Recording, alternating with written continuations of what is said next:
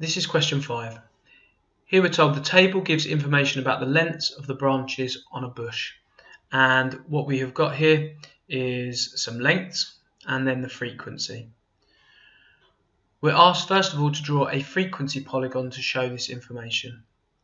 So this is nice and simple. To draw a frequency polygon, all I have to do is connect the midpoint with the frequency.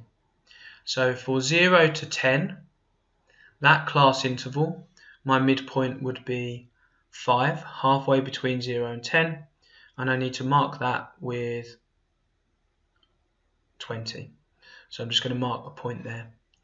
Then for 10 to 20, same thing. Go to the midpoint of 10 to 20, so halfway between them, and mark a point on 12. 20 to 30 with 10.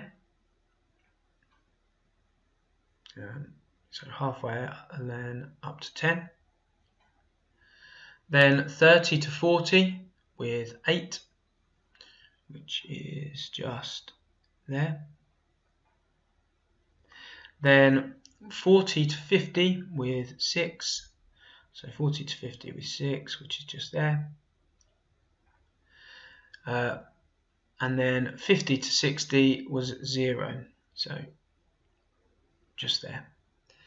Now, all that I then need to do to draw my frequency polygon, now I've plotted my points, is I just need to connect each of these points with a ruler. So I'm going to just connect those points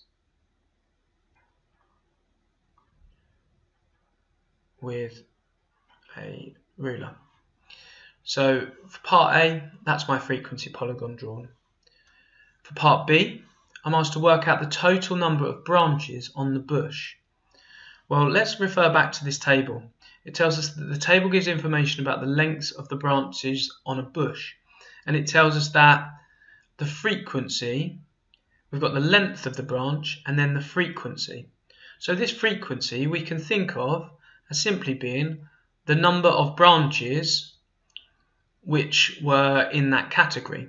So what we can say is that there were 20 branches that were in the 0 to 10 class interval.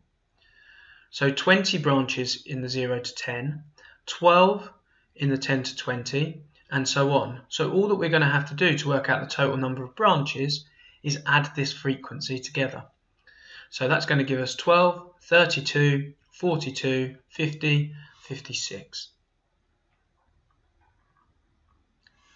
Then part C, write down the modal class interval. So this is the class interval in which most of the branches fell. And what we can say is that the majority of the branches were in the 0 to 10 category, because that has the highest frequency. There were 20 branches in the 0 to 10 category, and that is the highest. So we're going to say that the modal class interval is between 0 and 10.